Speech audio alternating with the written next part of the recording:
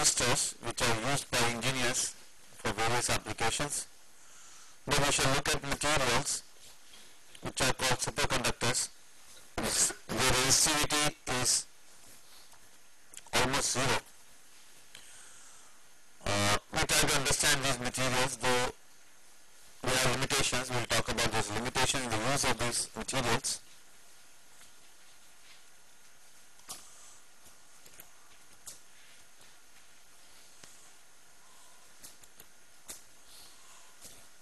First of all, I'll talk about this phenomenon of superconductivity. Before going to that, let's look at a very good conductor. Silver is one of the good conductors, and how its resistivity changes as the temperature is lower. And I'll magnify the scale this time. It's near 0 Kelvin. This is 5 Kelvin. That's about 10 Kelvin in a very small temperature range. And this value is not 0. That's what I'm trying to dictate. It's in the range of 10 to the power minus 11 ohm meter, but it is not 0. And this one of these for the pure copper I showed you, they are starting from almost 0. The scale was in the range of 10 to the power minus 8 to 10 to the minus 9 ohm meter. But now it is 10 to the minus 11 ohm meter, and you can see that it is not 0. It's still measurable as compared to what it is after about 10-15 Kelvin. It's very small, and that can be said to be close to 0. However, it is not 0 and measurable quantity, a small value, minus 11 ohm meter. That's very important to understand. See what happens in another material, which is tin.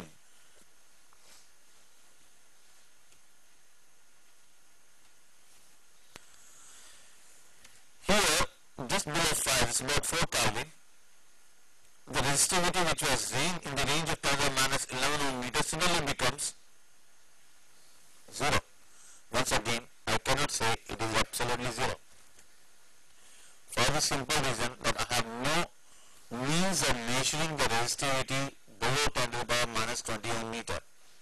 Probably something less than 10 to the minus 20 ohm meter, but I do not know what this value is. The new instruments are available which can measure the resistivity of that nature. So this is what I am calling 0 resistivity, and this is a very small value. There is a sudden drop at this temperature of about 4 Kelvin, which is close to the boiling point of helium. Now once you have material with such low resistivity, as engineers it comes to our mind immediately that we can use this kind of a material to produce magnets. You know, if you make a coil like a solenoid and then pass the current through this, it will produce a magnetic field. Well, that's what you can do, and then you have to produce this. The energy you have to spend is very small. The resistivity is small. Current, once it starts to flow, it will continue to flow, it will not be dissipated. I square R loss will be very negligible. And that's what one does, and if you do that, one observes another problem, that as the current through this solenoid or whatever magnet you are trying to make, it passes, it loses its superconductivity. That is shown here. That magnetic field which is produced has effect on the surface of the conductor as well. And therefore, when this value increases, the material goes, let's say below this temperature. Well, I think I should define this Tc because I have used it here. This temperature, where it suddenly goes to 0 or a very small value, is called the Tc, critical temperature. Below this temperature, material is going to behave like a superconductor, and above this temperature, it is going to behave like a normal conductor. That's why it is called a critical temperature.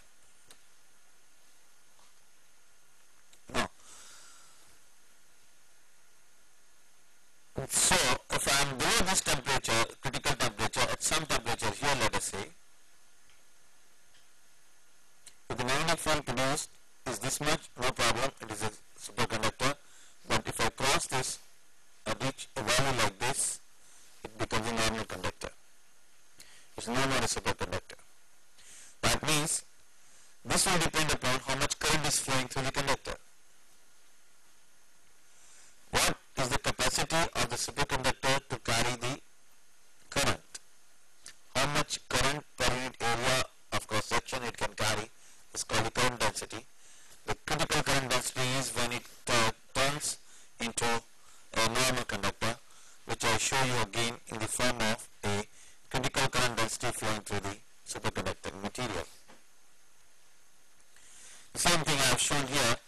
Here, rather than the magnetic field produced here, the current density, critical current density, C stands for critical, and that's the critical value at this temperature.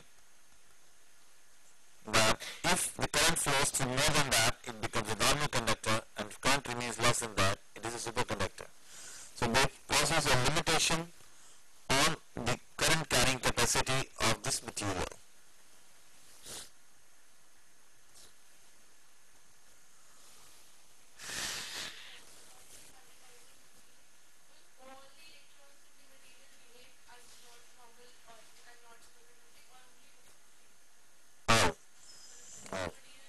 One is normal conductor. If that much current flows through this, the magnetic field will be so produced that the material would have become normal conductor and would not show the superconductivity. Means the resistivity would suddenly come to a normal value in the range of 10 to the minus 11 ohm meter. It would no more be in the below 10 to the minus 20 ohm meter. Okay.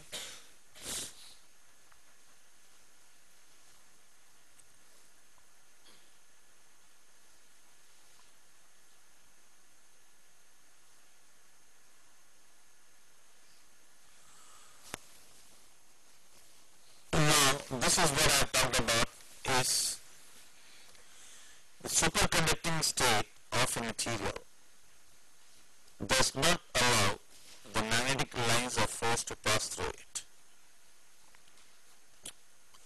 However, there is always surface, there is small thickness of the material where does it pass through.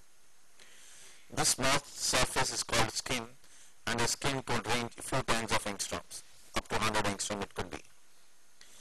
So around that thickness field can pass through, but inside field, magnetic field is not passing. That's what's shown here. In normal conductor, magnetic lines of force pass through the conductor like this, while in a superconducting state, the lines of force do not pass through the material. So for example, the one which is going close by,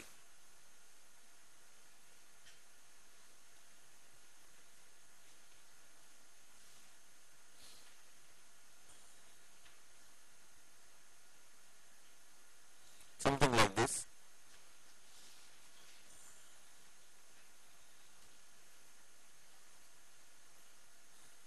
The magnetic lines of force will pass through. So material is behaving like a typical or a perfect diamagnet. It's behaving like a perfect diamagnet.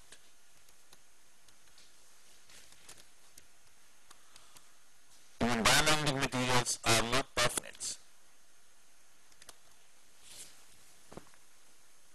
That means the susceptibility is -1. Okay?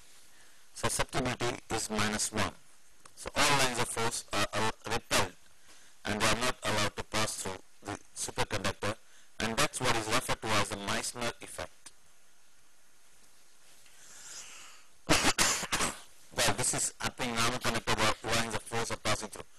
You can also show the direction, because they have a direction, magnetic lines of force going from north to south.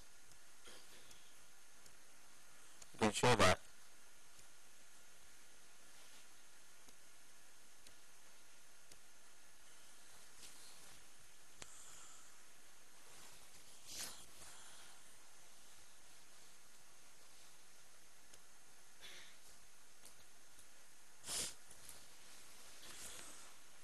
Before we talk about the engineering aspects and science, really, well, theories, this is how the material is behaving like this. The most accepted theory today is called the BCS theory, Barin, Cooper, Schiffer, and many other three scientists who worked for it. They said that there is a three-way interaction between two electrons and a phonon. I'm just making it very, very brief and very, very simple in layman's language. But there are three things. There is a pair formed of two electrons, one with a positive spin, other with a negative spin, or we can say one with a positive momentum, other with a negative momentum. The pair is formed. This pair is called a Cooper pair, and this pair is attracted by the positive ion cores which are oscillating about their mean position. At temperature greater than 0 Kelvin, they are oscillating. So there is an attractive force because of this positive ion core, and there is a repulsion between these electrons because being the same charge. So there are three things, and there are only three-way interaction. Interaction between electron 1 and electron 2 in the pair is repulsive. Electron 1 and the positive ion core attractive. Electron 2 and the positive ion core which is also attractive. So this three-way interaction is maintaining these two electrons together as a pair. In other words, the attractive force is more than the repulsive force between the electrons in the superconducting state. It's a very small difference. It's not a very large difference. It's a small difference. However, that difference maintains the two together. And this electron pair is the one which keeps moving. In other words, if you look at this pair as a group, if there is something which is attracting the one in one direction, it might be doing this, so applying the force in the opposite direction in the other one. Because the direction of motion is different. Opposite rather. But the net effect on the couple will be zero.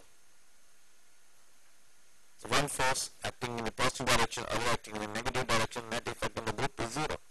So that pair keeps moving as if no force is applied on the band, as long as they are pair in the form of a pair. So that's what is called a Cooper pair, and there is an attractive interaction energy because, as I said, with the positive ion core, and there is a repulsive energy between them, and attraction gets disrupted when temperature exceeds the critical temperature. These are low temperatures, that means I am talking about the low thermal energy which is disrupting this. So that's what I said, the difference between attraction and repulsion is very small, but attraction is more than the repulsion. Well, that's what is happening, and this is, I can summarize in simple words what the BCS theory is about.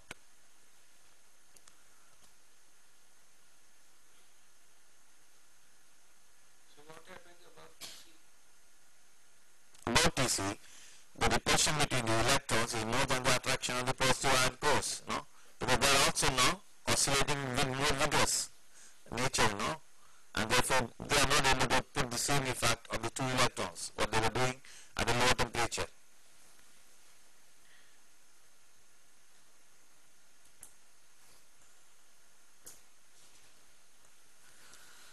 Now the second thing about this phenomenon which I want to say is there are two types of superconductors. One is called type 1, where I said there is a perfect diamagnet with susceptibility being -1.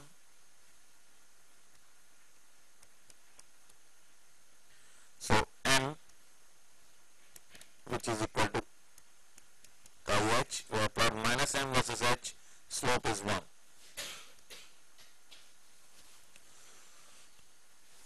It goes up to a critical field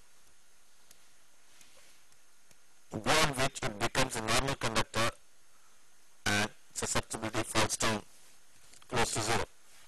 Even if it is a dielectric material, it is not going to be -1. It's perfect diamagnet only in the superconducting state. So it comes to a very small value, maybe -1 10 to the power -3 or -5. Right? That's where it reaches, which is close to 0, and there's a sudden drop and material becomes a normal conductor. It's a particular magnetic field. But there's a second kind of superconductors, which are called type 2 superconductors, where instead of this happening at field like in the type 1, the process of becoming normal takes place over a range of magnetic field. It doesn't take place at a single magnetic field value. So that's what is called lower critical field. We call it HC1. So upper critical field, we call it HC2. Between HC1 and HC2 is called the vortex region.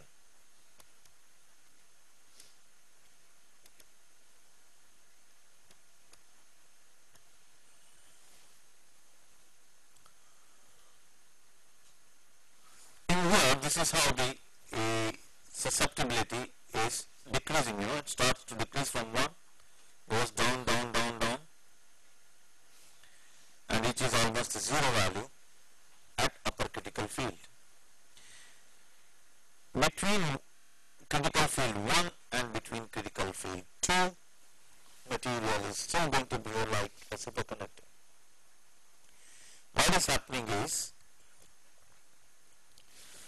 magnetic lines of field are going through the material slowly. In other words, there is a volume of the material which is allowing the magnetic lines of force to pass through it, or another volume which is not allowing it to pass through it. And this volume is decreasing slowly as the critical magnetic field is increasing. This keeps on decreasing. It's a situation you can consider as two conductors in parallel. One is a good conductor, other is a poor conductor. What shall be the resistivity of such a material? Such a combination. So the resistance we will obtain will be less than the resistance of the low resistance, isn't it? This is in parallel. So we will continue to grow like a superconductor. This material, right? Only thing is current carrying capacity might decrease. Because the volume through which the current can pass through, a superconducting current can pass through, is going to become smaller and smaller till you reach here. So this, and from the engineering point of view, this is the material which you can manipulate the vortex region, and also the upper critical field becomes very high for such materials. Therefore, the current carrying capacity can also become very high for such materials. H here, it's in the superconducting state. Yeah, that's of course. I already said that the magnetic field produced at critical temperature, a small value is good enough to make it normal conductor.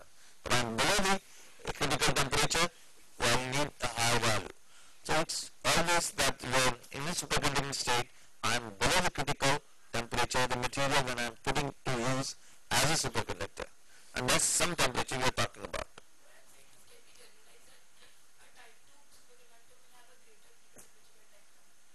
No, I cannot do that. So this critical temperature. What we are talking about is below the critical temperature. Whatever the critical temperature of the material. That's a material property. We'll come to that. We'll talk about it.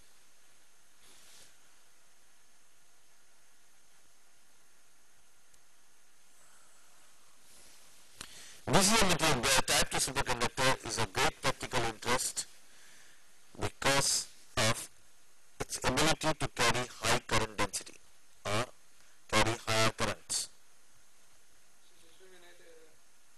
So the type 2 semiconductors or type 1 semiconductors can lose their superconductivity even below TC if the HC is crossed. Yes. They can lose below TC, they can lose their superconductivity nature. That's what I showed you with the how much current it can pass through the conductor or what magnetic field you put it in.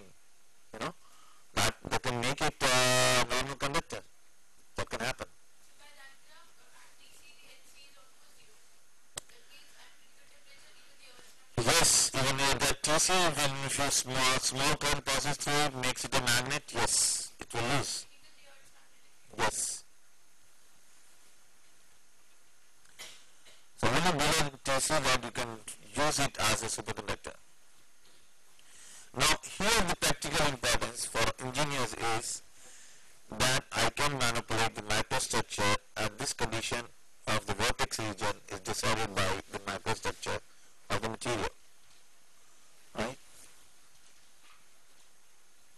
And matter structure, how we manipulate that I already explained in this course. But let's see what are the features which can allow or not allow the lines of force to pass through the material. In a heavily cooled and recovery annealed material, what is the structure? Heavily cooled means high dislocation density. When I do the recovery annealing, only the dislocations of the opposite sign lying in the same slip plane that will come close and get lost. As a result, I am left with mostly all dislocations of the same sign, and they form the lower angle boundaries like tilt boundary and the twist boundaries. These tilt boundaries and the twist boundaries within the same grain are really sub-grain boundaries, and they form the cells, what I call cells. These sub-grain boundaries are the cell walls. Cell walls of high dislocation density are produced by this treatment, and these cell walls stop the magnetic flux. They do not allow the magnetic flux to pass through. They pin it down, and therefore the lines cannot pass through the material from one end to the other. They stop it, right? And that is why it makes the vortex region a little longer. Similarly, if you, after recovery, you just recrystallize it, produce a very fine grain size. Just recrystallize, I have a lot of grain boundaries. And these grain boundaries also have the same effect that pin down the magnetic lines of field or magnetic lines passing through the material are stopped. We call it pinning down. They pin down and they cannot go across the material. Similarly, if in a material matrix I can produce very fine dispersed precipitate which will not dissolve with time or temperature to stay there in the material, but the size of the particle should be a few hundred angstrom or more. I've studied here about 300 angstrom. Then it can also pin down the magnetic flux lines, and this magnetic field will not be able to pass through the material if I have precipitates with small spacing between them. You notice that here both the grain boundaries, the cell walls which are the outside grain boundaries, and the precipitate which are so fine and dispersed, the spacing is about 300 angstrom, are going to strengthen the material. These strengthening mechanisms are also working to increase the upper critical field. The vortex region is expanded. So the strengthening mechanisms in materials of this nature are also going to increase the superconducting behavior of the material, improve this. Means they are giving me upper higher critical field, but the vortex region is becoming more.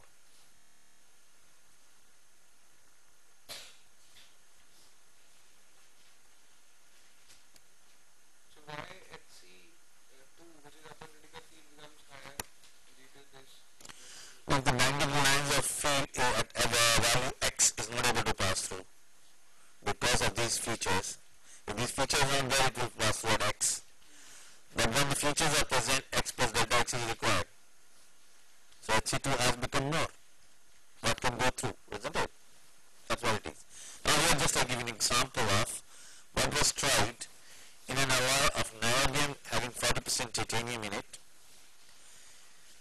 at the temperature of 4.2 Kelvin, which is just the boiling point of liquid helium, and it's about the magnetic field which is applied is almost 90% of the upper critical field.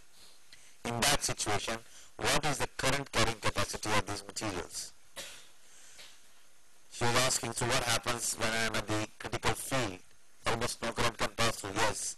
So I have taken it 90% of the critical field. Some current can pass through. And what is that value of the current? You can see that. In the recrystallized state, when I have just the fine grain boundaries, or very fine grains, 10 to the power 5 ampere per square meter is the current which can pass through. This is the critical current density.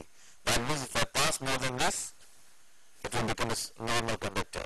Less than this, it is a superconductor. Cold work and recovery anneal will have cell walls. I line cells formed within the grain. Okay, it's about 10^7 factors of magnitude, 2 orders of magnitude difference between this and this. And cold and precipitation hardened is 10^8, another order of magnitude increase. So this can be done in niobium titanium. Upper critical field is enhanced. Basically, the current carrying capacity has gone up.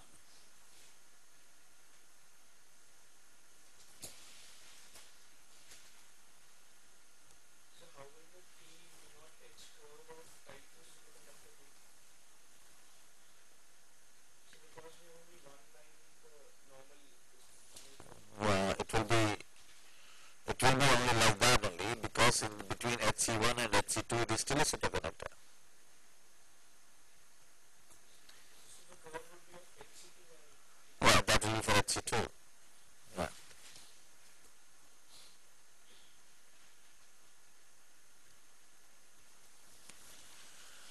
Third aspect of this phenomenon is I'm going to talk about the potential application, not the application, because we are not able to put them to use so far. Because certain constraints, those constraints we will talk about. It's possible to produce strong magnets using these because they can carry high currents, and the magnetic field is produced of the order of 50 Tesla, what is called the magnetic field intensity. And this can be used in magneto-hydrodynamic power generation. The effect of this is going to be using copper, which we use for producing the power, use turbine, and we have made the coil of copper, let it rotate, and when it rotates it produces magnetic field, and the magnetic field current flows through this and all that kind of thing. Or else you like you make a transformer, allow the current to pass through the coil, it produces a magnetic field, then you can take it to the secondary, and from the secondary you can take it, you can step up, step down, whatever you want to do. This kind of heat, there is going to be some resistance or resistivity of the copper, I square R, heat loss is there. And one has to use a lot of water to cool this coil, so the coil doesn't melt or doesn't oxidize, so we keep it cool. A lot of water is required to be used for cooling this copper wire. It should be in a few kiloliters, maybe per hour or something we have to use. But this value comes down because I square R loss becomes very small. R is very small for superconductors, and that heat loss is less, and therefore you have to do less cooling. You don't require big water pumps to let the water flow through the tubes and the cooling coils. That's not required. That's an advantage, and we can, if we are in a position to have a material which can be used for this, it can be done. It can be used for logic and storage functions in computers, because the switching times could be as small as 10 picosecond.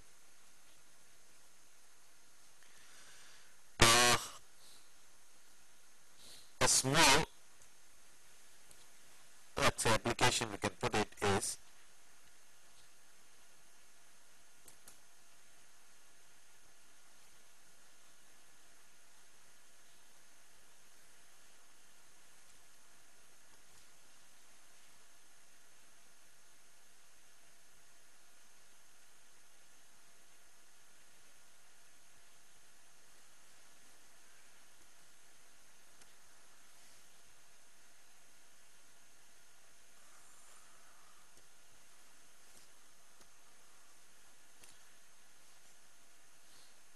this is an insulator,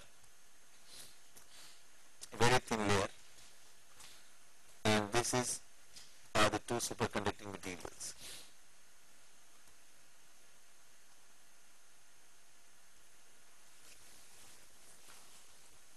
Very thin layer.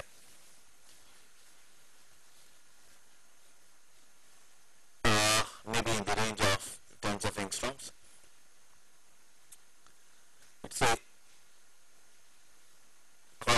reception junction, and once the conductivity means current begins to flow, it's mean insulator, this layer has been made so thin that electrons which pass through the superconductor before they can collide and fall down, they cross this region and go into the other region and keep flowing. This kind of material, but this current should be a certain value. For less than that, it is not able to. So its behavior will be something like this. For current, let's say apply the voltage. This is the current. For the current value up to this, nothing happens, or the voltage you apply this, but beyond that, it behaves like this. So when you reduce this voltage which you applied at this current will keep flowing because it's superconducting current, and come down to zero only when you have completely reduced the voltage. So it is working like a switch at this voltage. It's just working like a switch. That's what I said. And the switching timings can be as small as 10 picosecond, that is 10 to the power minus 11 seconds. And I told you that even this is more than the mean collision time in conductors. What we talked about was the order 10 to minus 13 second. And this is more. 10 to minus 11 is 100 times more than that. Right? But you cannot have better than that. This is possible to have this the application of the superconducting material, but I should be able to have superconductors which can work at the temperature using them. Then another kind of application is levitation. It produces a magnetic field, and any object which you put the magnetic material builds a magnetic field, it will be floating. That's what is called levitation. And that can be exploited in transportation. High-speed trains, the bullet train you are out of, that kind of an application it can be put to. Train will be floating over the magnetic field only. When you stop the magnetic field, it will only fall down. So it can travel at very fast speeds. But that kind of a levitation is required at the temperature we are working at Indian temperature. Now that's a restriction which we have on the application of these materials. Then it is also possible for me to use it for long distance transmission of power, and I square R loss will be almost nil. Alright. We have a problem of temperature, that's what I am going to show here, where we can use it. One of the material which we knew, I showed an example of niobium titanium alloy, it's a niobium germanium alloy. It is the critical temperature 23 Kelvin, and this was our knowledge till 1986. Of course, I showed you the first one, the tin, which was at 4 Kelvin. This is 23 Kelvin.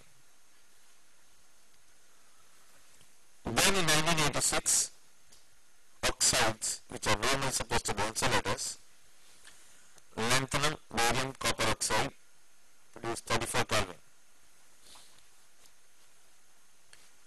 It's a Nobel Prize winning discovery. Okay. That's a great jump from 23 Kelvin to 34 Kelvin. But then in 2 years' time came another material which is called a 1,2,3 compound. Of course, we have a number of such compounds, similar compounds. Here the critical temperature is 90 Kelvin. And this is a kind of a breakthrough.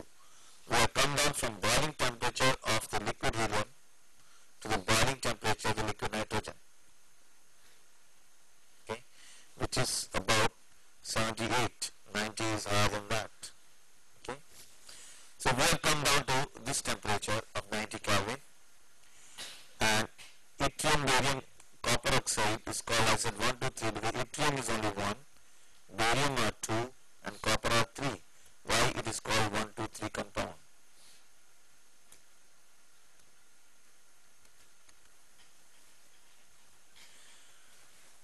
solids have their own problems, but if it is there 90 Kelvin, liquid nitrogen can be made available in abundance and probably can be used. Let's see what is this 1, 2, 3 compound, how do we make it, and what is its structure, and how can I use it.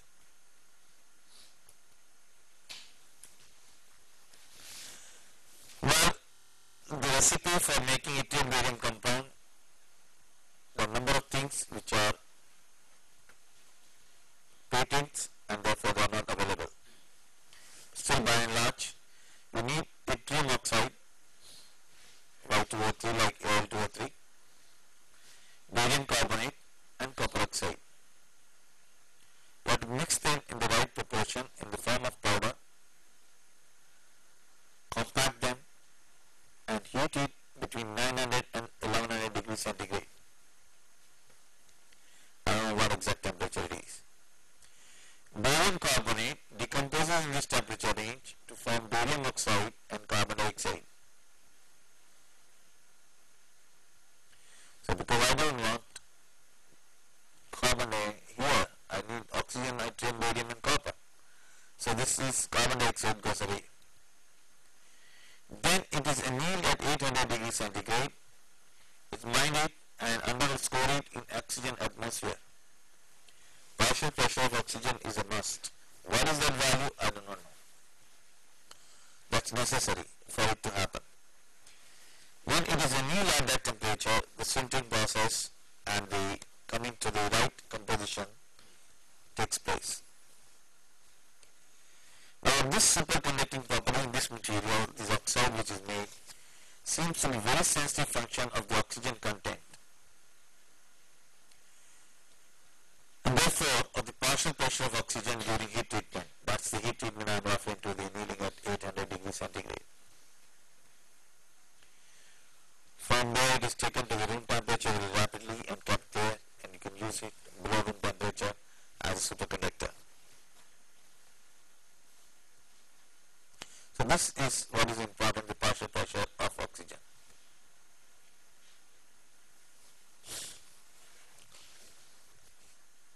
And you will recall that what I said was the composition of this is yttrium, barium 2, copper 3, oxygen as it's 7 minus X. X is a fraction. X is a small fraction. So oxygen is less than 7. But from here you will notice that you would get more oxygen than you need. So that's partial pressure of oxygen is required to maintain the correct composition which is superconducting in nature.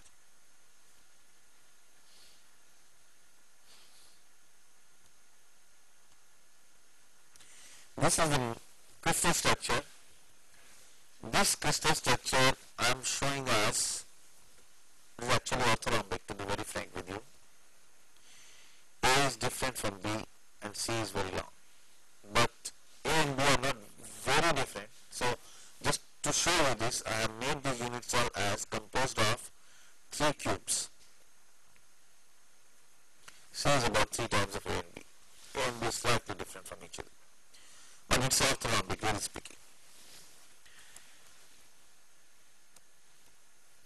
So here I have in this one cube, consider any cube for that matter, there are 3 cubes. Cube number 1, cube number 2 and cube number 3. I have the positions, the 8 corners of the cube, each cube. I have the location, the body center of the cube.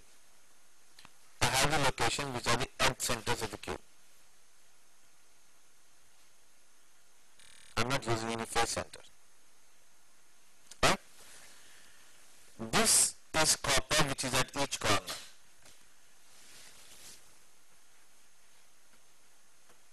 Each corner of a cell, cubic cell which I am showing, gives you effectively 1. I am saying there are 3 cubes, 1, 2, 3. So 3 copper.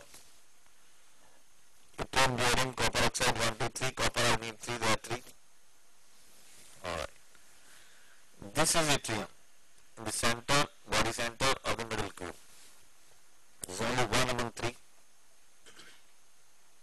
There is only 1. this I've got 3 and this I've got 1.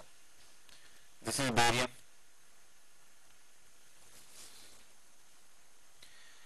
Body centers in the 2 cubes. Other 2 cubes where yttrium is there other than that. Barium, barium. So there are 2 of them. In 1, 2, 3 yttrium, barium, copper. 1, 2, 3 are also the oxygen. All the 8 centers are oxygen. If all the 8 centers are oxygen, what happens? In a cube, each 8 center gives you what? 1 by 4. And there are 12 such edges. They give me 3. And 3 cubes like this? 9. So I get 9.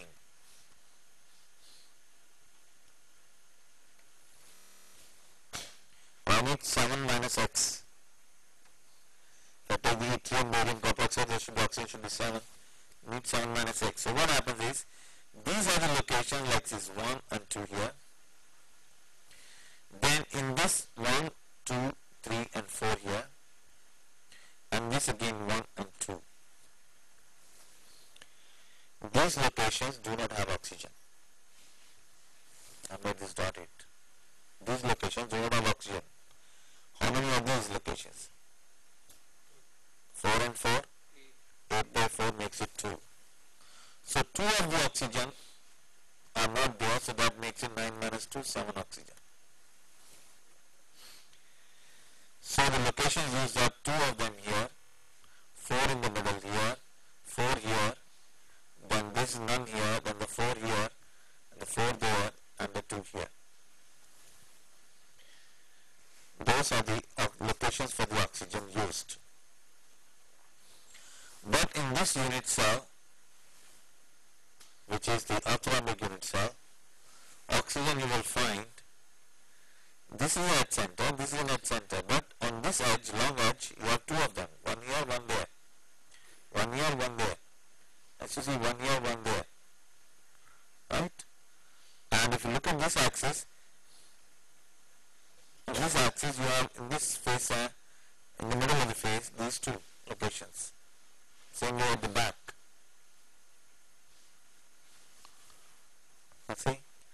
So these are the locations of the oxygen, which makes it 7. But I need 7 minus x, x is a fraction. Some of these oxygen should not be there. They should be providing vacant space, a vacant location for oxygen. We will find that there is enough space for oxygen to be sitting there, but those are not utilized by oxygen. So this is the crystal structure of the 1, 2, 3 compound.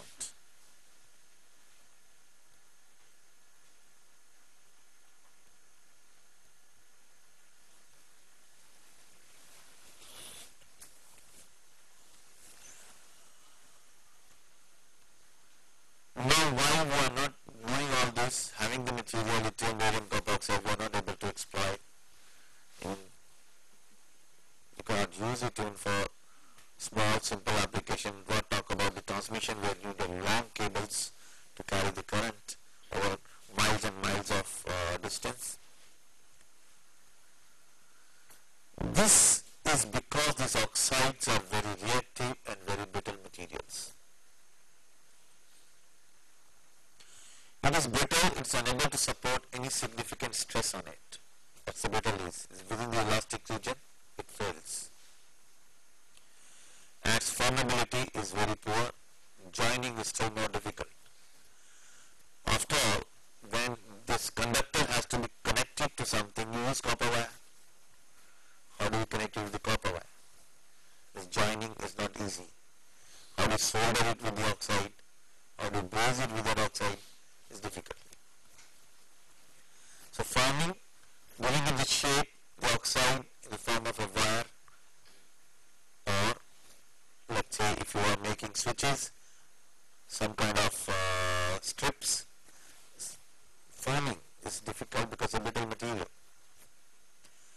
able to deform plastically. Secondly, what we find is it's a reactive material.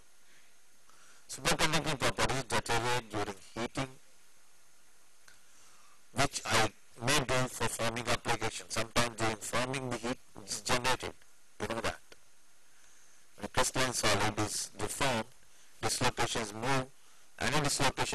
to the surface, energy is lost. This energy is shown up by the material as heat. The temperature of the material rises. If you don't believe me, take a piece of iron, maybe iron nail, hit it with the hammer a few times, and touch the nail. You will find that it has become hot. Because the dislocation which goes out to the surface loses that energy, maybe squared by 2 per unit length of the dislocation line. And that energy goes waste as heat. And that material absorbs that heat and temperature rises. So the heat which is generated during the forming operation, or which is sometimes required if you want to do it at a little elevated temperature, deteriorates the properties, superconducting properties, may not be superconducting at all. That's very important. So reactive that even in a room with small humidity, oxide will lose all its character as a superconducting material. Small absorption of high water in the oxide in the humid atmosphere will make it an insulator, in which it is an insulator. Oxides are all insulators, and it's not a superconducting material at all. Now it's not that we are keeping idle. We have realized this material. How do we go about using this material? So a number of attempts have been made, and some attempts have been made very successfully. One of them is the explosive forming. In explosive forming, pressures of the order of 50,000 atmosphere are generated, and this is done in such a sudden manner the temperature rise is not more than 100 degrees centigrade. Temperature doesn't rise. Explosive it is, so it is done in a very sudden manner. And these stresses in the material are generated because of the explosion or shock waves created, and these shock waves produce these stresses inside the material. Do that, then what is possible is, it's been attempted,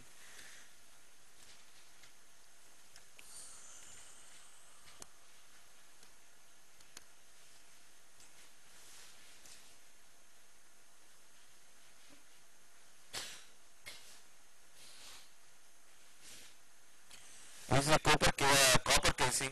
In the copper casing, you fill your superconducting powder or oxide material and put in a chamber where you do the explosion. Because of the pressure generated, this will get compacted and the copper casing will get joined automatically to this oxide. Now outside you can put your conductor wires, because copper you can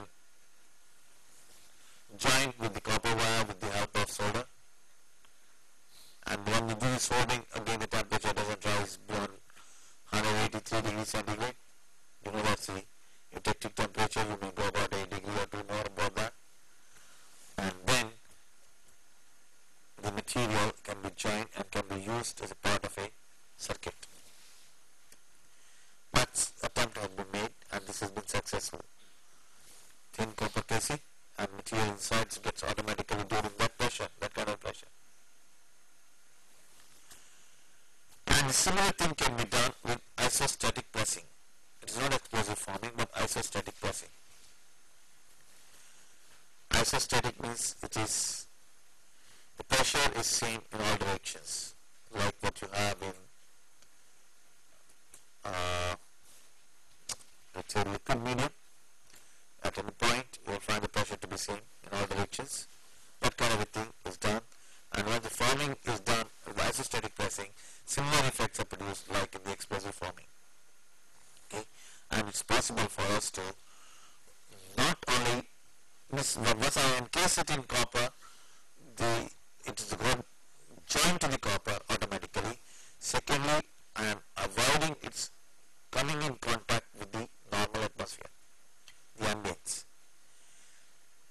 So it is unable to come in contact with the ambience. That means the humidity is not going to affect it, because it is encased already in has been encased and it's not in contact with the atmosphere at all. So that's kind of a thing I've been tried, but it has to be exploited for application which require a large amount of this material in the form of wire, in the form of strips, and so the conduction effect can be, or the conducting component can be made out of this material. Right? So these are the limitations with which we are still working, and we hope that soon we are able to come up with something which can be used at room temperature without requiring the use of liquid nitrogen.